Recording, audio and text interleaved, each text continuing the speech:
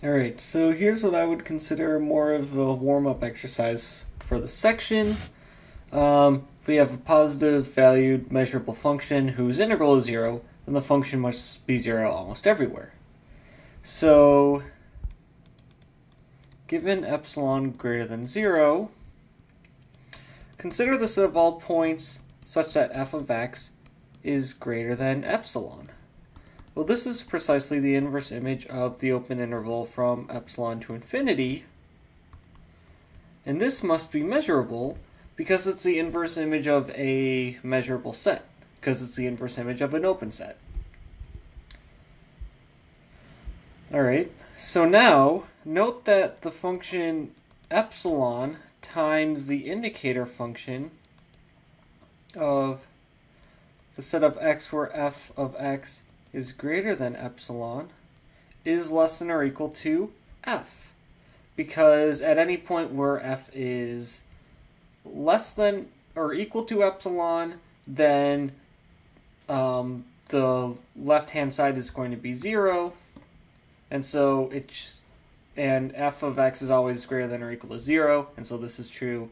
And then if f of x is greater than epsilon, then then on the left hand side it evaluates to epsilon, and f is greater than that. So obviously this holds.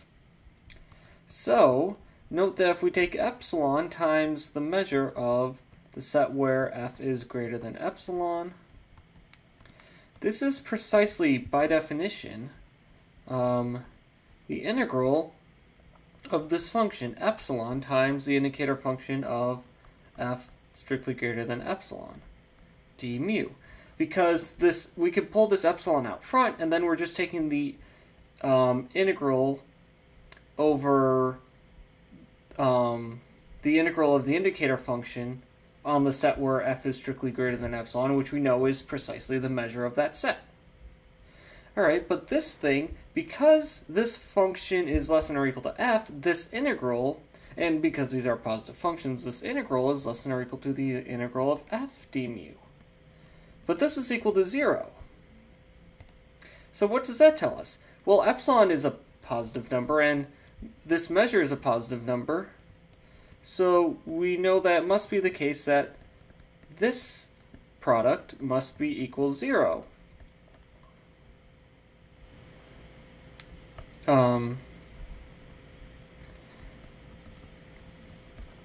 And since epsilon is strictly greater than 0, we have that the measure of this set must equal 0. And this holds for all epsilon greater than 0. And so the desired result is going to follow very easily. So now we know that the measure of f greater than 1 equals 0, because this is just epsilon equals 1, and set where f is greater than 1 is contained in set where f is greater than 1/2, which is contained in set where f is greater than 1/3, is contained in etc., etc.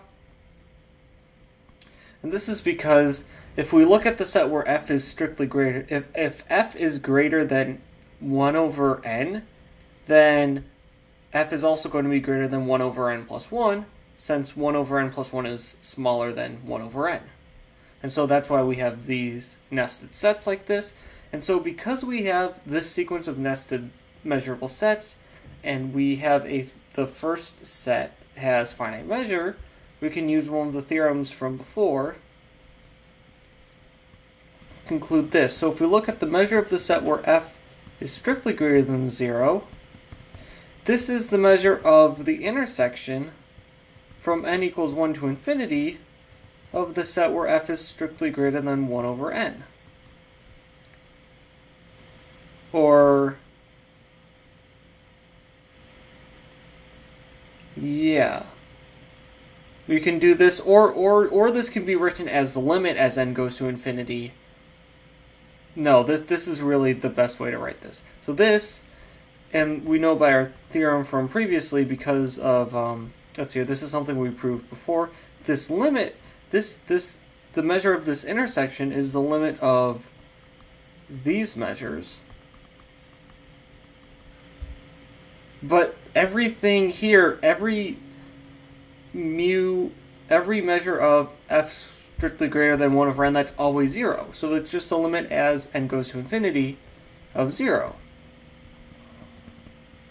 So the measure of the set where f is strictly greater than 0 equals 0, and that means precisely that f equals 0 almost everywhere. And that's exactly what we were trying to prove in this exercise, and so we're done.